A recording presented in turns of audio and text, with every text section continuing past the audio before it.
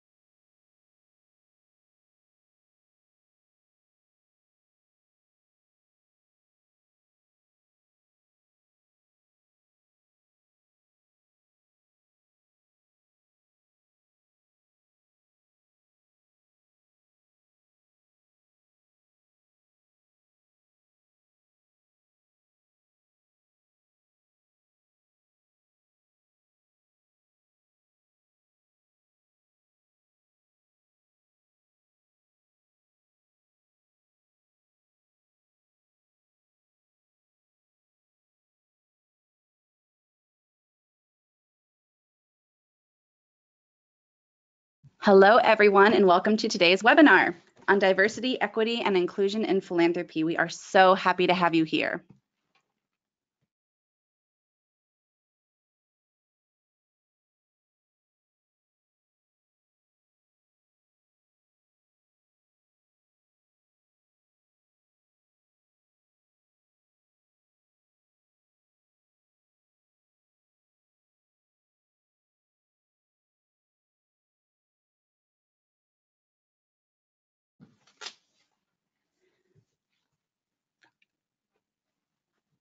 All right, now let's get started.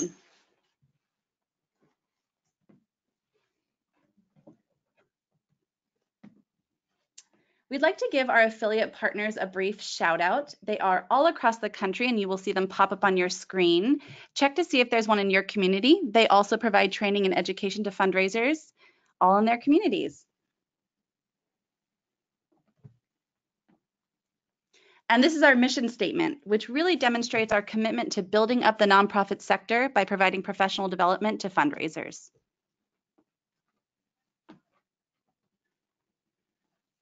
If you are on social media, please give us a shout out by tagging us and using the hashtag #SIPwebinar. And now I am passing this off to Krista Berry Ortega, our amazing director, to announce and present our incredible speaker. Thank you, Pearl. It is my pleasure to be introducing our amazing presenter and speaker, Armando.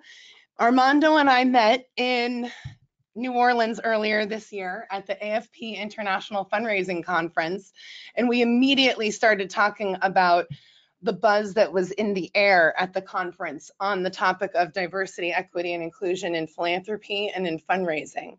And we knew immediately that we didn't just want to continue to talk about it, we wanted to include all of you in the discussion. So Armando has tons of experience, direct experience in development and nonprofit leadership, and is a consultant in diversity and fundraising with a lot of different organizations around the country. So without further ado, I'll let Armando talk a little bit more about himself. And I really am looking forward to this exciting discussion, which is going to be the first of many to come. Welcome, Armando. Fantastic. What a great introduction, Krista and Pearl. I'm so happy to be partnering with the Sanford Institute, and really great praise to them for taking this role on, and you know, really being leaders in this area. A lot of folks need to focus on this, And a couple of things. What's unique about this presentation and what's unique about Sanford is that this presentation is very practical. It's not theory and complaining about the subject. There's a lot of articles out there lamenting and feeling bad about the lack of diversity in fundraising and philanthropy. This is not. This is a presentation about what to do about it. And the second thing is, as Krista mentioned briefly, I am a consultant working specifically to help nonprofits diversify donors, board, and staff inside their organizations around the country. So there's a contact slide at the end of the presentation. You can take a look at that. But let's move along and get into the discussion and get into specifics of what we're going to talk about first.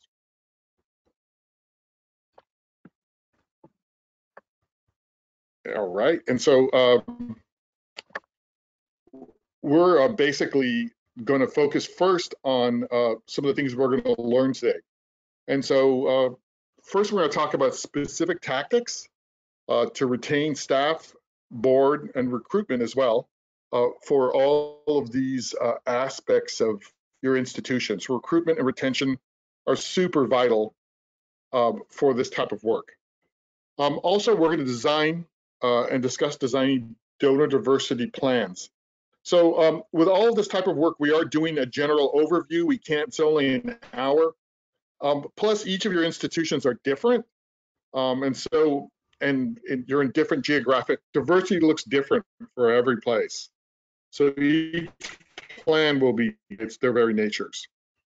We're also going to talk about how to identify circles of influence within your community, donor prospecting, specifically tools to find diverse communities inside your working area. Now, your community may be the country, it may be a state, or it may even be just a neighborhood. Also, another thing we're going to focus on is how to do donor prospecting at all levels. So a lot of the training or even discussion, what little there is about diversity in fundraising, focuses on annual and online mass giving, which is great, and that's wonderful. But there's very, very little discussion, if any, on major giving. And so Latino major giving has been my personal specialty, but I've also worked with African American major giving as well. And so we really want to see diverse populations as a broad brush, not just annual smaller givers. Let's think of them in full spectrum. And so we're also going to take a look at a handful of case studies of real philanthropy from real people of color, specifically a high net worth major giving. We should probably advance to the next slide. But we're going to take a look at some actual case studies, some of which I've studied and I can talk to you more about, some of which are more public and the information's out there. And what we're going to do right now is take a poll. And this poll is going to be about what sort of strategy or focus your institution has put into diverse populations. So the question formally is, does your nonprofit currently have a formal strategy to fundraise from diverse populations? So formal strategy, think of that as a plan, staff people, funding, focus. So please take the poll. It should be on your screen. And then we'll talk about that. Go ahead. A poll is going to launch on your screen. You're going to have about a minute. You'll see the different answers are yes, no, maybe a strategy is in the works, and other. And if you do select other, please tell us what your answer is in the chat box. So we're going to give it about a minute. Should I play the Jeopardy music right now? Please do. You know, da, da, da, da, that's terrible. We want people to come back to these. And it's not be horrified. It gives us well, a it's sense interesting. of who is on the call today. I am seeing more institutions across the country, large health organizations starting specifically mass-marketed Latino campaigns, international organizations that fundraise for children's welfare, health, disease prevention. And I know of one environmental organization nationally that's hired somebody to focus on diverse populations, which is pretty cool. Definitely. So All this right, is let's happening. give it, yeah, let's give it about 5 more seconds and then we're going to close the poll.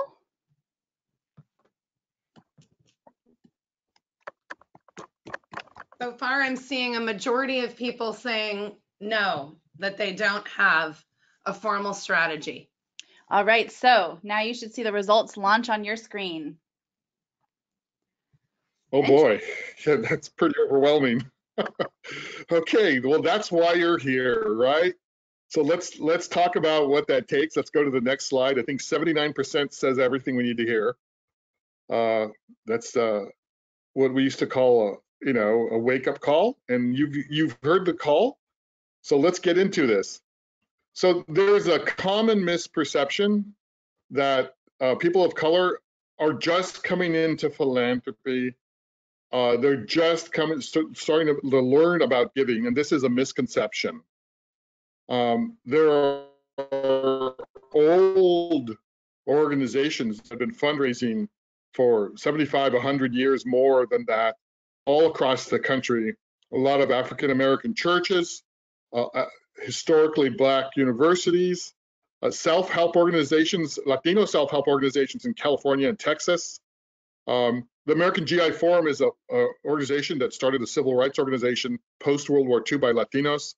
United Negro College Fund is well known, and so is MALDEF. All old organizations, all fundraised specifically from those populations of color. So we can move to the next slide. The main idea is that please challenge this misconception. So let's talk about, and I'm going to be very blunt, that's my style. Why haven't we raised money from people of color?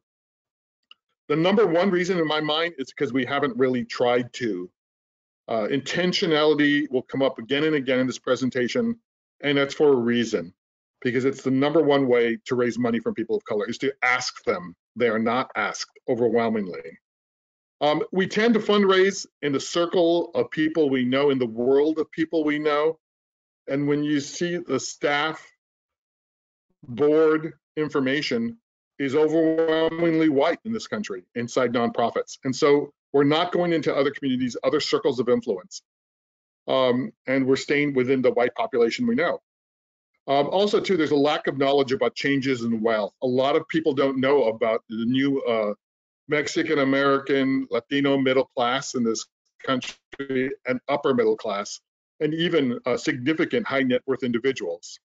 Also about the same thing with the African American community in different parts of this country.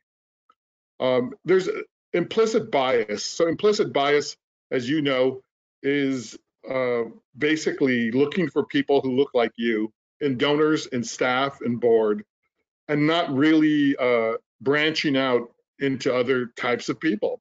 So going for people who look like you, people you understand from your community is what happens. And that's why a lot of hiring, board recruitment, and donors are the same color as the people who are asking. Also, too, there is a sense of victimization that Latinos and African Americans are victims and they're recipients of aid. They are not donors.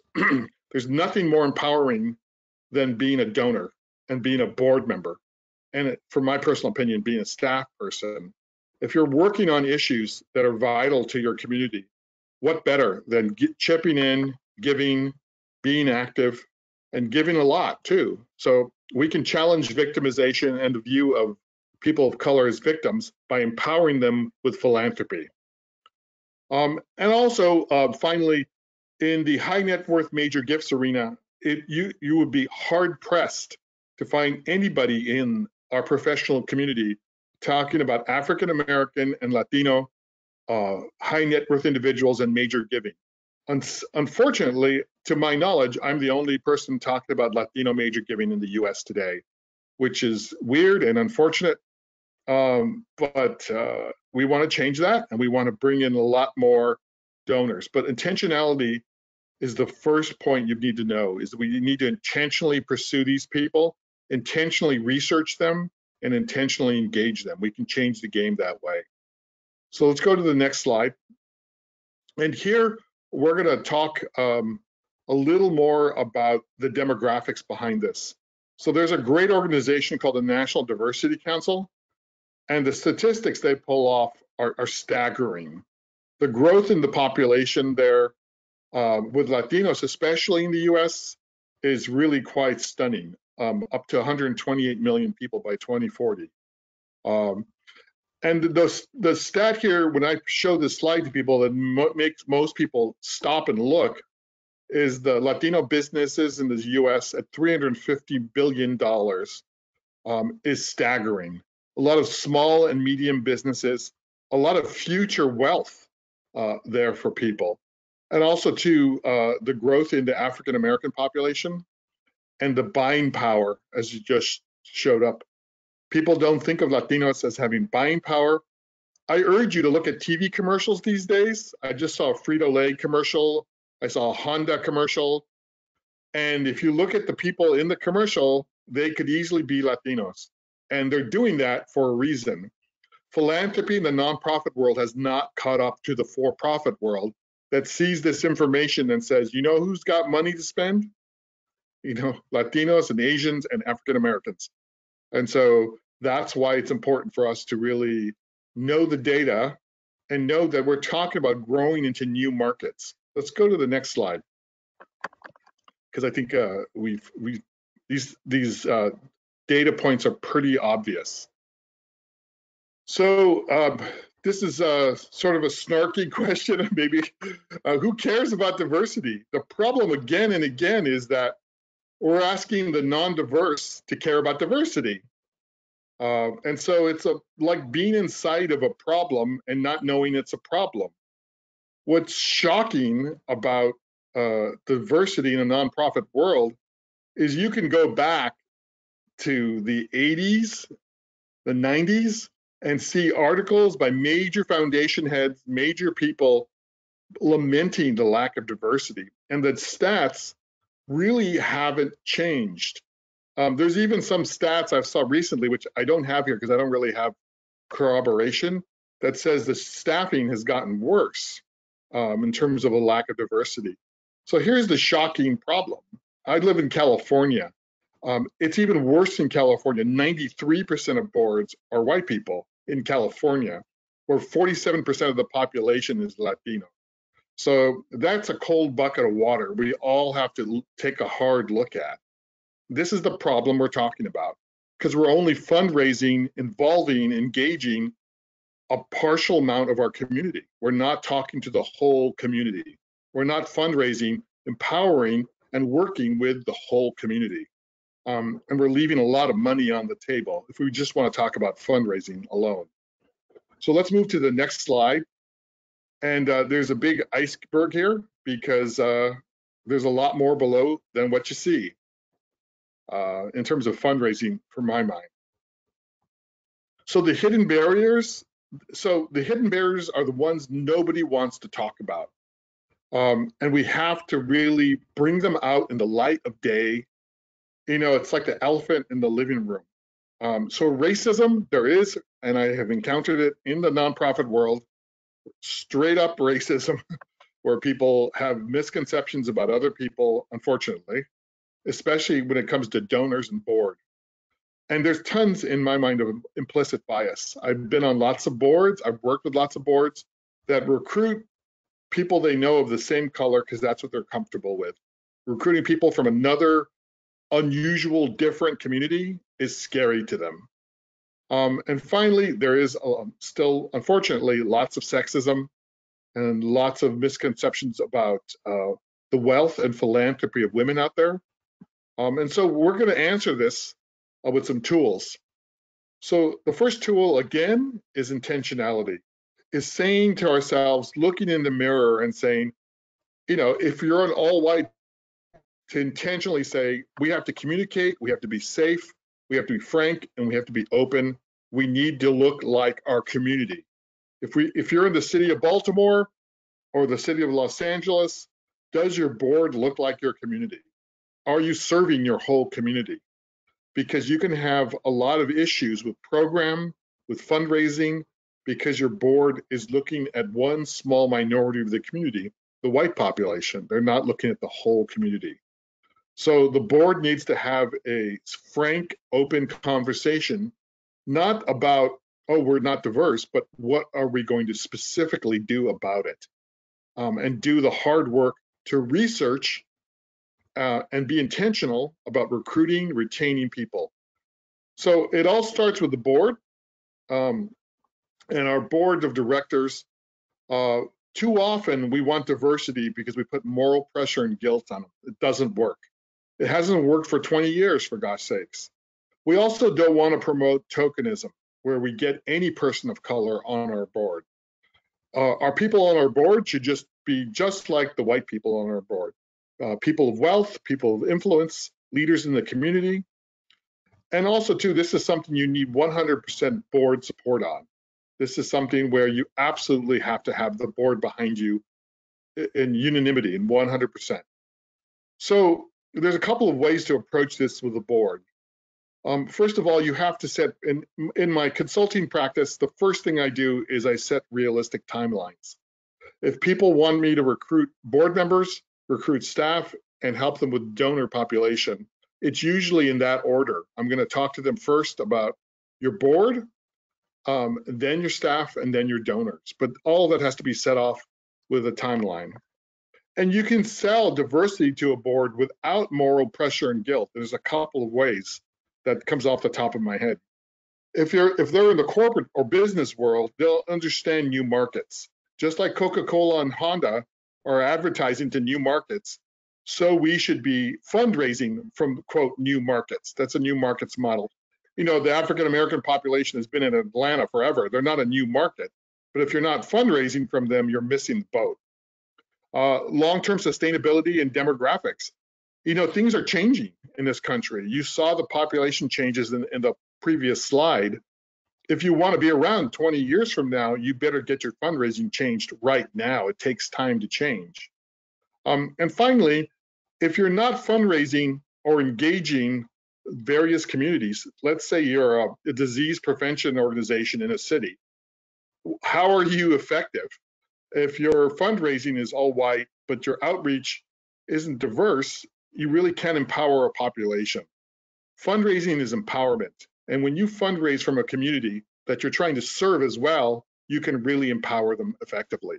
So that's a unique way to look at it. Is don't just ask them to take a test, be volunteered, ask them to give, because you're helping them and their families.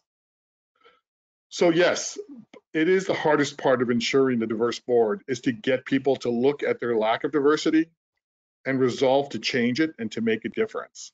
And so what we want to look at, and here's my suggestion, and it's a controversial one, is to look at your board recruitment. The number one problem is boards recruit their own board members. So we have that loop they go on where they recruit white boards, recruit white board members. They feel good if they recruit a woman sometimes, unfortunately. And so you have to ask yourself, if you want diversity and your board recruitment is with your board, how is that working? Is the CDO, is this ED or CEO involved in board recruitment is another question. My recommendation is to have development run board recruitment. In other words, for development to use prospect research. And this is the thing, if you get one thing out of this whole presentation, it is the power of prospect research to identify wealthy people of all colors and genders and sexual orientations to be part of your organization in giving, in board membership, and even sometimes in staff recruitment. But that's the key role your board, you can play as development officers. When I consult with a client and they want a more diverse board, I will do my research and I will bring them forward candidates who are wealthy, connected, powerful, of all colors. And it's possible in almost every town in this country. So let's click on here. Click on, that's a good term, huh? So let's talk about building a diverse donor base. And you have to have a good sense to get the demographics of your community. And your community may be a neighborhood in Pittsburgh, or it may be the whole country if you're like a national institution. Understand who cares about your cause. I was talking with a diabetes organization the other day that works across the West Coast. And they were highly focused on high net worth individuals, and they have completely excluded the Latino population in their prospect research and their definition of a major donor. So diabetes, Latinos, Mexican Americans specifically, suffer from it horrifically. So if anybody has a burning desire to stop diabetes, it's our population. So know who cares, who's affected by this. And most diseases, climate change, ineffective schools affect broad communities, not just one demographic.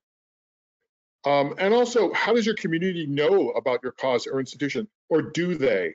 Do they even know you're there? And watch out for those internal assumptions made by populations. I cannot tell you how many times I've heard people in the Bay Area say, oh, Asian folks don't care about schools. They don't care about giving. They're not philanthropic. It's not in their culture. I've heard adults with college education say that. And I've heard people say, oh, you know, Latinos, they don't have a culture of philanthropy. That's, of course, nonsense. We sure do. You just don't know about it. And so we got to watch out for those assumptions and challenge them. So when we look at also building a diverse donor base, we want to ask, where are you? And talk about your physical external presence. If your website does not have a little button to go to Spanish or to another language, why not? Always put yourself in the perspective of being, imagine if you could get your entire community into one stadium, everybody in your whole community, and you had 15 minutes in a jumbotron to address them and to talk to them about your institution and get them to give, like a text to give campaign on the cell phone.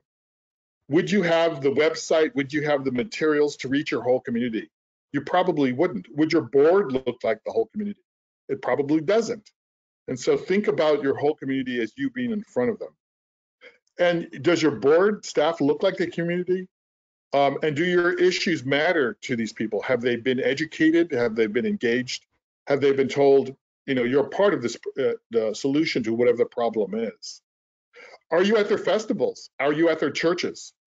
Are you present in their schools? So are you physically present is a big issue. I hear from a lot of diverse leaders across the country is, you know, this organization, all they want is money from us. They're not in our community. Even if you are, people don't know, and you've got to make it clear.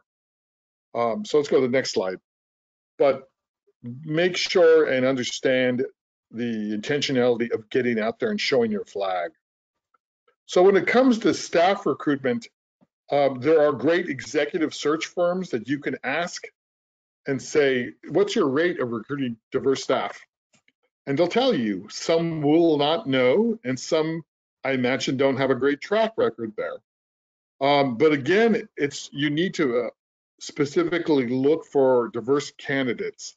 Doesn't mean the person's going to get the job, but if you have diversity in your candidate pool, it's more likely. If you do in-house recruitment, again, you want to look for specific areas where people can go after a good candidate who's at another organization, for example, and recruit them or steal them, if you want to say. There is also people of color affinity groups for almost everything. There's a lot you don't know about because you're not part of that community. And you have to get somebody from that community to talk to you about them. There's Facebook groups, there's all kinds of chat groups, professional groups. There's in AFP, there's, you know, people of color caucuses and organizations. And also too, you can, I have anecdotal information, no data to support it, but I've seen a trend of a lot of young Latinas to be in development, but always be junior staff and never, for whatever reason, move up in the structure to become a director of development or higher. So what I've seen visited across the country, hundreds of nonprofits, there's always been the lower rung of development people being Latinas, and not a lot of people moving up beyond that. So you need to look inside your own ranks as well for talent. And finally, there's Hispanic serving and historical Black serving nations. You can recruit directly from them as well. So let's look at the next slide.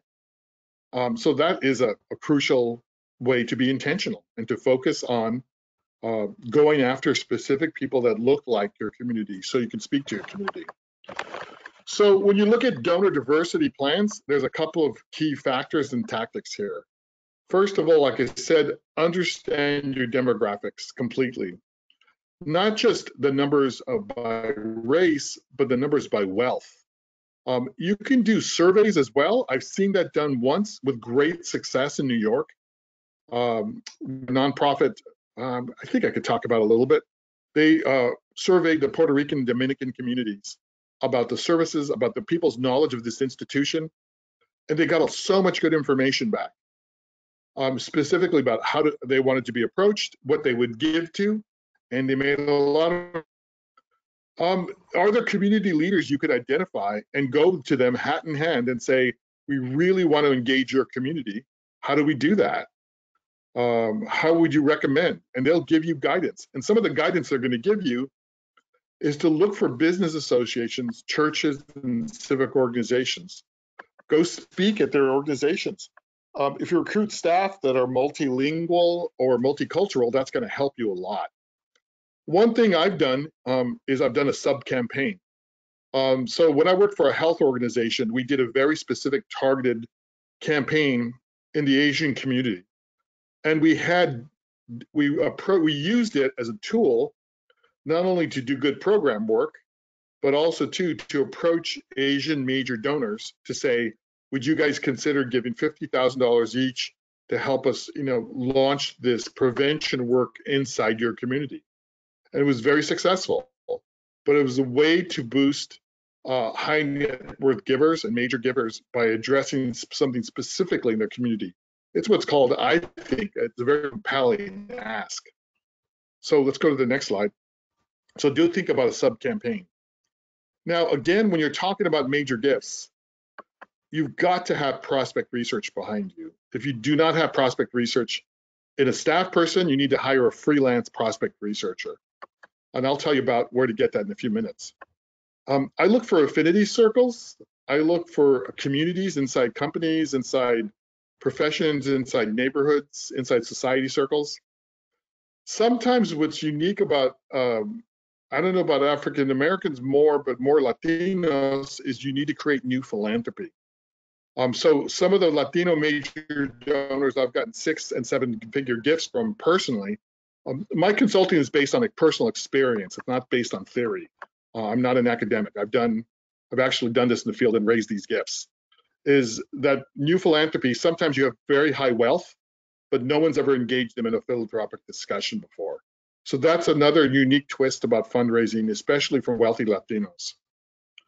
And there's a lot of wealth that's privately held. I've seen this in Florida and Texas too.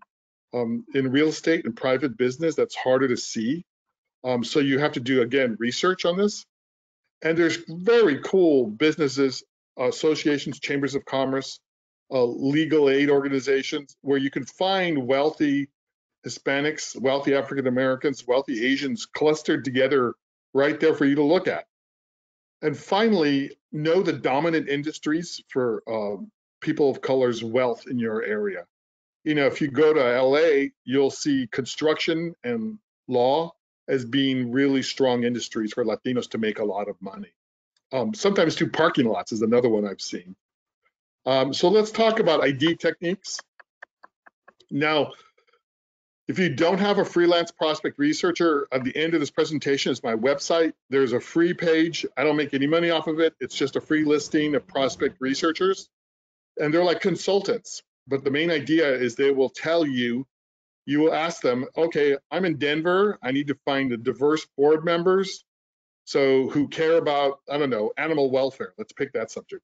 So I need animal welfare potential donors who can give over $5,000 a year, who are African American, Asian, or Latino, hopefully with a good mix of women in there.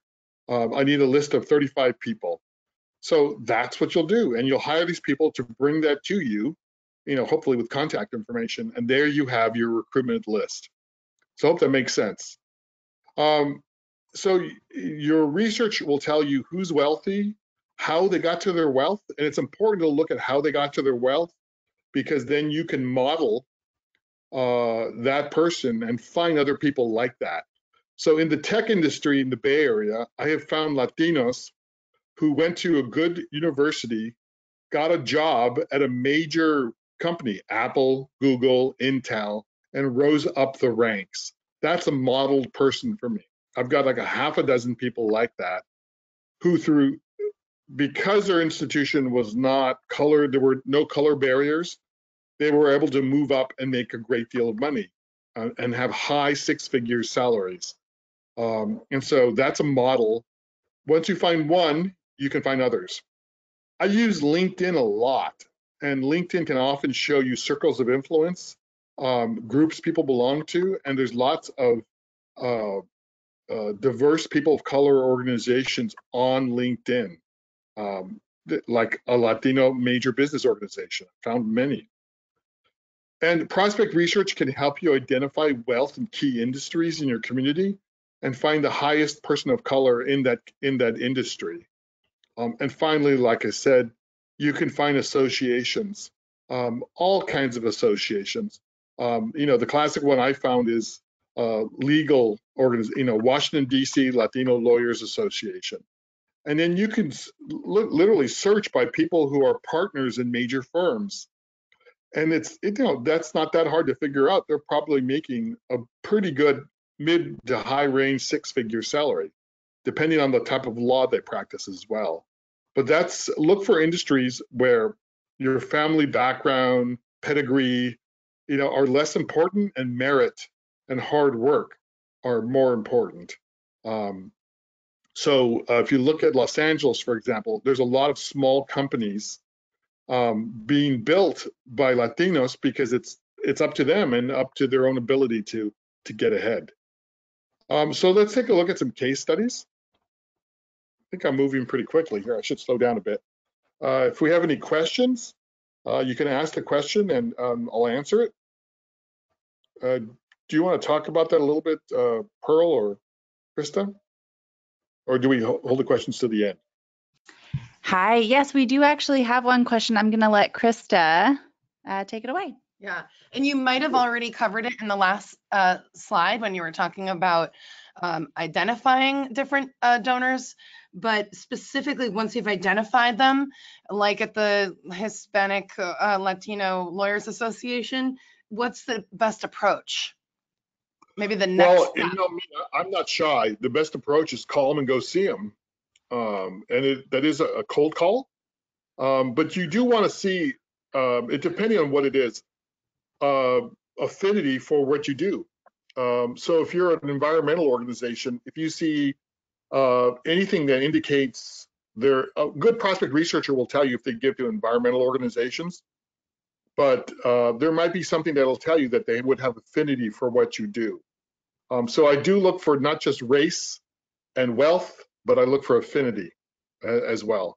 When I worked for a major Latino arts organization, I did have the luxury of approaching Latinos in general, even if they weren't involved in the arts, because they were Latinos, and I hope there was some pride involved. In some instances there were, in some instances there weren't. But it is a guessing game. You are approaching people and qualifying them and seeing if they're interested. So that's what I would do, is go and see people and engage them individually. Wonderful, thank you. And I have another question for you as well. You talked a little bit, Armando, about potentially translating your website or certain materials for donors into different languages. And there's a question that they're having a little bit of a challenge finding an affordable Spanish translator opportunity. So what are some of your recommendations on how to take those steps to actually translate materials? I don't. So there's technical thing I should tell you. But so I don't. I'm not a technical person about websites. I do know that they are expensive.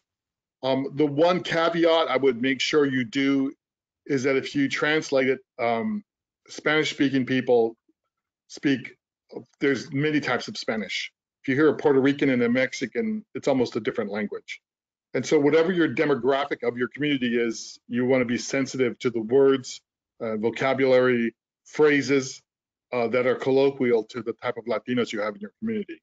But in terms of actual programs and site uses, yeah, I'm not a technical person. I've seen good ones and I've seen bad ones, and I can talk to that person afterwards about some good translations I've seen on websites.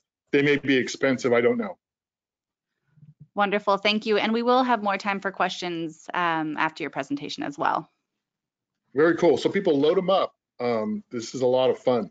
So there was a lot of buzz when the first talk of the National Museum of African American History and Culture came up. And people were wringing their hands saying, how are they going to raise that much money? And they did it beautifully. 143 founding donors, $1 million plus. I mean, isn't that beautiful? 3 donors of 20 million plus. And so the whole idea that African Americans can't do a major campaign like this was just physically decimated. One organization I've seen do incredible work around Latinos is the Latino Community Foundation. Their development team is first class, and they've created $1,000 giving circles of people who give $1,000, and they work and cluster together to decide who they're going to give the money to in the Latino nonprofit population. And so this is, I believe, in 1 year, 795,000. I'm not sure, but it's a really good example of approaching middle class Latinos and asking them for $1,000 a year. It's a really strong population. So your mid-range donors right now, there are a lot more Latino prospects out there than you probably know about. In the arts, there's the Perez Museum in Miami, which was started with a big founding $30 million gift from, I think his name is Jorge. That's right, Jorge Perez. And they've almost completed the $220 million campaign. This is mostly from Latinos in Florida of all stripes, and a few outside folks too, Venezuelanos too. Those are people from Venezuela, sorry. But a diverse population, but powerful dollars that were involved here. So when people think there's no high net worth giving, it depends who you're talking about, and it depends if you're approached. Another campaign that was strongly African American and led by an African American is the Apollo Theater campaign in New York. And that was a $20 million campaign. I believe they're done with that campaign, if not close to being done with that campaign. But that's a great example. Now we're going to talk about a really stunning work St. Jude has done. And they've worked with Univision. You can go to the next slide. There's more there. In the last, since 97, they've raised about $110 million from Spanish-speaking donors. Now, as a Mexican American like me, I do listen to Spanish language radio. I do cook Mexican food every night. So I go to the Mexican market in town here, and St. Jude's everywhere. Okay, St. Jude is on Univision, which is our major channel. If you check out at the market at Mi Pueblo and you're buying food, it says in Spanish, do you want to give to St. Jude? If you're at a concert, a sports team, it'll say in Spanish to you, do you want to give to St. Jude? I get mailers in English and Spanish from St. Jude. So somebody over there has figured it out.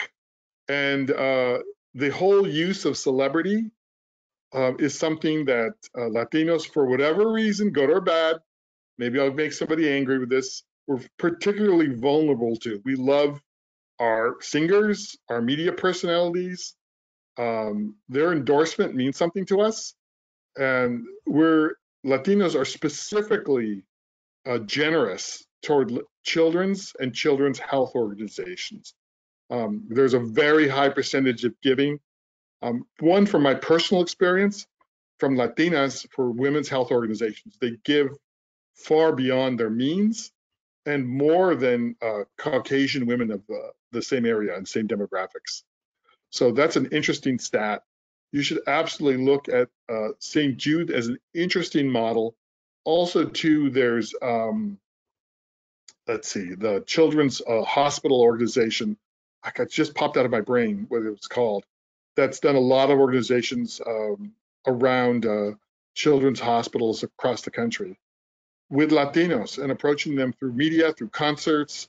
So Study St. Jude and their work, they're a great example of raising tens of millions of dollars in small giving from Latinos all over the country. So if we take a look at the next slide, I think that's pretty close to it. Let's take a look here. Yeah, so let's take some questions. Yeah, we have some great questions. I'm going to kick it over to Krista to get started. Great. Armando, thank you so much for those great case studies. Here's a question. In many cases that this individual has experienced, EDs tend to prioritize diversity and leaders of the organization, diversity in all other aspects of the organization except the development department. So how would you respond to EDs or CEOs, even those of color, that believe their mostly white donor base currently should be stewarded by white development staff? Well, look at the demographics of your community. I mean, there are some places in the country, Oklahoma, Vermont, that aren't very diverse, but the most of the country is diverse now and becoming diverse. Even those places I mentioned are probably becoming more diverse every day. So I would approach them and say, if this is just no altruism, no morality, this is shared money. If we want to raise money in our state, in our community, we need to get to everybody. And we need to approach everybody, not just a minority white population. And so do your study, do your demographics. And if you have another nonprofit in your community successfully doing this, you can do a keeping up with the Joneses and, say this XYZ organization, they got a $5 million gift from an African-American woman. We're not doing anything like that. And so that's one way you can study them. I'm happy to talk to anybody afterwards about how to do that and more specifics. Like I said, do your research, know your community, look for wealth in your community that's diverse, and target your efforts to the whole community fundraising. It's just common sense. Great, thank you. Here's another question and a different perspective. My organization is mostly people of color, luckily including the CEO. However, I'm a white woman hired to be the fundraising coordinator. What should my approach be in recruiting people of color and donors? And how much can this person be the face of the organization, and how much should they allow the director and others to communicate the mission and the work? It's great to have a person of color representing an institution, but diverse means white people too. And so it's not an exclusionary thing. If you're good on the mission, you know what's going on, then include people of color when you think you need to for some people. But do your job, do your research. It's all based, in my mind, on great prospect research. If you're doing a good job, it shouldn't matter your color. And do your research and identify the right allies and right donors, for your population, for your organization. Right, and I was going to add too that sometimes when we go in to either steward or make an ask with a new donor, it's a team approach as well. So it's sometimes the development director or the fundraising coordinator is bringing the right team together and knowing based on that donor and the research that they've done who the right person is as well. So it doesn't always have to be one person. It could be a team. Which is another important way to show diversity on the team. Great. Wonderful. And here's another cool question. You represent the whole community. Okay. Oh, sorry. Were you going to say something, Armando? Go for it. No. Is there another question? Yeah. So how do you recruit people to start donor circles? Oh, boy. You create the model of the donor circle, what the amount is. You explain to them how the process works to decide democratically who they're going to give to each year. You do have to study the demographics, financial demographics of your community to understand what they could support. So LCF came up with a $1,000 benchmark gift. They also, in their information, make it really clear that you don't have to just write a $1,000 check. You can pledge it or have an automatic deduction. So it brings it, it makes it more accessible for people. So, and then you look for circles of influence. So if you have Latina lawyers, for example, who's the most prominent Latina lawyer who's maybe, you know, part of a major firm, a major partner, well-known, maybe beloved, well-liked? You approach the highest person on the mountain you can and recruit them to be your chair of your giving circle. And then inside that demographic, inside that affinity circle of other Latina lawyers, let's say you're in Houston, you look at who else is making money and doing well in law and is a Latina, and that person works with you to approach each of those people. Or maybe have an event where you approach them and you talk about what your money is going to go to and how you're going to decide it, and start recruiting people. Create a committee to do so, and a committee, a major gifts committee or giving circle committee is another way to go too. Great. And maybe it's a future topic for webinars next year, is diving deeper into what donor circles are, and also we can talk more in the future about how to start one and some of the really exciting ones that we see in our communities as well. So that's, I like that topic, and I like the answer to that. Thank you. Yeah, great. How about one more? Okay. Do you have any advice specifically on how to push, you know, what we're talking about with an organization? I think we've talked a little bit about it, but with an organization whose leadership is majority white, how do we essentially sell the need for doing this work intentionally and formally? And I think you've talked about it a little bit today, but what's a good next step for someone to go back after this webinar to their office? So I was talking to an environmental organization, a big one, the other day about this exact subject. And so talking to their board, you know, I told them that toxic waste, surprisingly, is a bigger issue for people of color than white people. And that because of a lot of the places they put toxic dumps, and companies feel more comfortable doing bad things when there's people with less lawyers, for example. And so your community is about, you know, the whole community. It's not just about the people you know. And you want to empower those people, not just with action, but with fundraising. Fundraising is empowerment. And so it's important for us, for our mission, it's important for our future sustainability, and it's important for empowerment of people to change their, in this instance, change their communities and fight back by giving and making a difference. But you can use the new markets approach, but I like the empowerment approach. And this is what I said to them, is that your movement, environmental movement, is overwhelmingly white, but the problem isn't, you know, climate change, toxic waste, bad air. It doesn't just stop at white people's houses, you know, it goes everywhere. And so everybody cares about this. There's actually a very good study that shows the number one issues, the number one giving issue for Latinos is in the environment. Second is children. And so why aren't Latinos giving to the environment? Because nobody's asking them. That's why. Thank you. We have so many questions coming in, but we want to be respectful of everyone's time. So if you do have questions, if they weren't answered, please keep the conversation going on social media, Facebook, Twitter, LinkedIn. You can tag tag Sanford Institute of Philanthropy. You can tag Armando as well. And here is his contact information. So do check out my website. I do have a page on the diversity practice, but also feel free to email me with your question. Yeah, or on is that your Twitter handle? Yeah, they could also tweet with the SIP hashtag and ask you questions on Twitter. And don't forget to also tag the Sanford Institute so that we can also answer your questions or forward them on. And there are so many great questions here that it's obvious that we probably need to have more conversations like this in the future, Armando. So thank you so much. And definitely, if you want to take a picture of this slide, just as a reminder, you're going to receive this slide in an email in the coming days. So you'll have all this information at your fingertips. You can watch this again on your own time. But if you want to contact Armando before then, definitely take a picture of this slide so you can do that. Thank you Groovy. so much, Armando. We were so happy to have you. We were so excited about this webinar. It's just such a critical conversation that we're really happy to be a part of and to help elevate. For all those who listened, thank you as well for tuning in.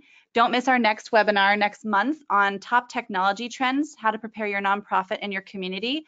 And this is going to be an exclusive live only webinar. So definitely register and tune in. It's 11 o'clock Pacific time on October 17th. Also, please take our survey. We really take these survey responses seriously and every month look to improve our webinars. So we really appreciate in advance you taking the survey and leaving your feedback. Thank you everyone so much. We were so happy to have you and we really look forward to having you in future webinars and next month. Have a great day. Thank you very much.